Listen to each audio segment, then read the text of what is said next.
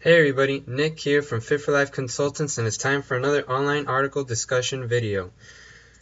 Today we're going to talk about this article I found on Yahoo Shine. Normally most of my articles come from Yahoo, and Yahoo does a good job of pushing forward articles from other sites. And this one is called Winning the Battle, Childhood Obesity Rates Are Finally Dropping. Now, the title may seem a little deceiving, but in the end, even if it's just a little bit, it is a good thing. So here we're going to start off with the article. As it even says at the beginning, sadly the statistic only applies to 2 to 4 year olds. But hey, that's a great start. It really is. And anything that, as I'm just paraphrasing as it says right here, it delays the onset of obesity. It was written by Babbel.com, Healthy Living. It was found there, and by Heather Neal. I think she did a great job with this article, especially because she has a kid of her own, and she goes on to speak about that later. CDC reports childhood obesity rates increasing in only 3 states between 2008 and 2011, Colorado, Tennessee, and Pennsylvania. They only looked at 43 states, though, and they saw a decrease in 19 of those states while the others stayed around the same. The lowest decreases included Florida, Georgia, Missouri, New Jersey, and South Dakota. Now, people may think that's not a good thing, but honestly, to me, especially having such a passionate view on childhood obesity, being in that position myself, I find that this obesity epidemic has gotten to the point where finally we are seeing little battles won here and there. CDC is doing a big job. I really plan on contacting them, explaining my story of how I was obese most of my life, showing them photos and telling them what I'm doing now and trying to do. And who knows, maybe they will throw some support my way. I would really love to work with people that are really trying to make a difference, because they know as much as I know, and as much of all of us know, that if this continues, it's just going to be a bad future. It is going towards a bad future.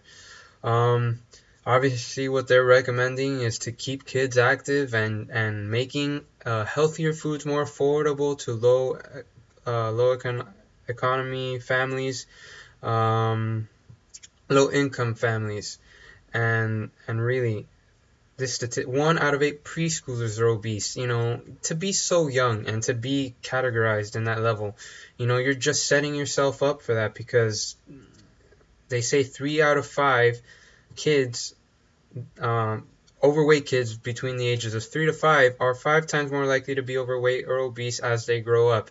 It's very true, because guess what? Kids develop habits. They're a sponge. They're developing habits. They observe everything and they learn from that. So if they have bad eating habits, being inactive, being a couch potato, all the technology that is being given to them, and not making an emphasis as well as being active on the side, it really is putting a strain on their future. It's setting them up for a bad future in the sense of physical and psychological health. Because when you're big and obese, you're not going to be happy with yourself. Low self-esteem issues. There's just a whole bunch of things. You don't feel good. You're not positive all the time. Just a whole bunch of things I experienced myself. And till this day, I have a couple of relapses here and there. But overall, getting in better shape has definitely been a big improvement for me. Let's see what else we have. Okay, so CDC recommends, this is something I very much implore to school districts, to keep their gyms and playgrounds open after hours so kids can continue to be active, to have a place to go and exercise and run around. Or it doesn't even have to be exercise, just running around, being kids like it was back in the day.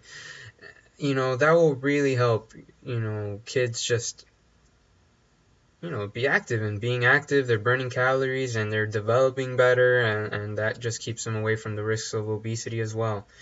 So Heather goes on here to talk about her 19-month-old baby, and saying that the kid is at risk of the overweight category. So what they do, they don't really go and play that much all the time. There's no planned exercise regimen. What they do, they walk whenever possible, take the stairs instead of the elevator.